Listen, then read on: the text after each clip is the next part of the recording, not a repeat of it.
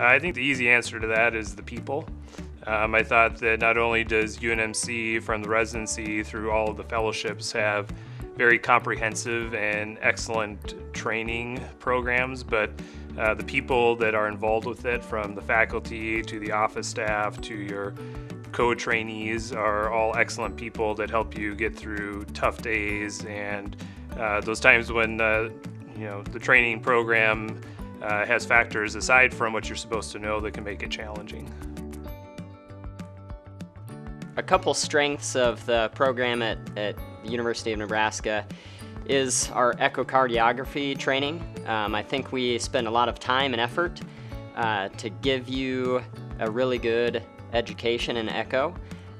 We spend some time early with some boot camp where you have a couple weeks of focused education in echo, and then we spend weekly conferences on echo, and you get one-to-one staffing with each case, to where you can spend that time doing the echo, but also discussing and learning from a faculty who has the time to spend with you because they're not distracted by another case. Well, I think that we have a fantastic training program, in part because we have a lot of the basic cardiac anesthesia cases that somebody's going to need to see in order to feel really competent when they're done, but we also have a lot of the rare cases, unusual cases, high impact cases.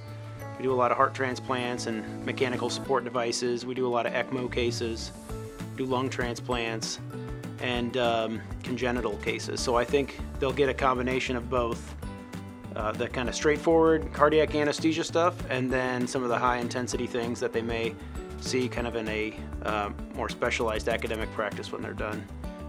I was very pleased with my training at UNMC. I think I was prepared to go into a career of whatever choosing I decided upon, whether it was academic or private practice. Also, general cases, I have used my TTE skills, which I think is pretty unique to UNMC. I've used them multiple times just to take a look at fluid status, unexplained hypotension, things like that, and I think that's been very beneficial to me and my patients. So for all those reasons, I've been very happy with my training at UNMC and how it's prepared me to go into private practice. Probably the most important thing is just trustworthy, reliable, dependable, good, honest person to work with, easy to get along with. Those are some of the qualities that I would look for. I'm looking for someone who's hardworking, someone who's dedicated to our specialty, and I'm looking for someone who's really open to learn. I think when people come out of their training, they already know how to do anesthesia, and when they come to our program, we have to kind of show them our way of doing anesthesia, and we teach them a lot of echo. And so I'm really looking for someone who not only is well trained, but is still open to new ideas, new ways of thinking of things.